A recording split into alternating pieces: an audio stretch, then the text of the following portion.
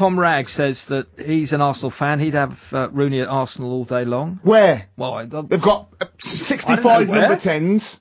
Yeah.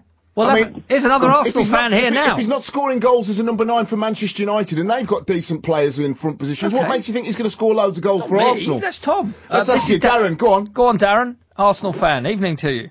Evening, gentlemen. Yes, I was a little bit of a shame this debate, guys. This is a boy since the age of 18 who's been playing in the toughest league in the world. Agree. Yeah. Top goal scorer.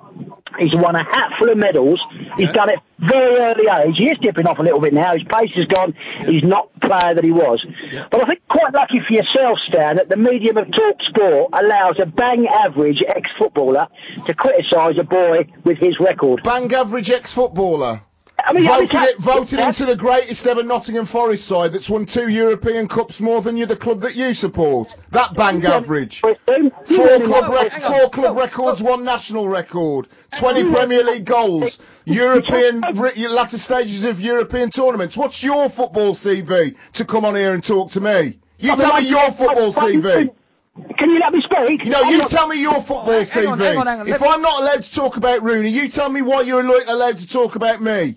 Because I'm giving you as it is straight, Stan. Really? In your opinion, bang average footballer managed to score goals that beat Arsenal at the City Ground, at Anfield, at Highbury. What's your football CV? Comparison to Wayne Rooney, Stan, you're a bang average footballer, mate. How many goals did you score for England? How many goals? I had to play in England. I had to score 50 goals in 64 games for Nottingham Forest to get into an England squad that consisted of Shearer, Sheringham, Sutton, Cole, Fowler. All you have to do now is breathe on the Premier League football pitch and be a young Englishman, and you got 50 caps. So don't talk to me about earning the right to play for England. Right. If I'm not allowed to talk about Wayne Rooney and analyse his performance, you certainly haven't the right to analyse mine. I'm not finishing the debate on this tonight. Darren, you've made your point. You can go down the pub and tell all your mates you made the point. We know how great Wayne Rooney is. He had his opportunity in the clock end to have a go at me when I was sticking the ball in the back of the net against Seaman, your best ever goalkeeper, against Adams, your best ever central defender.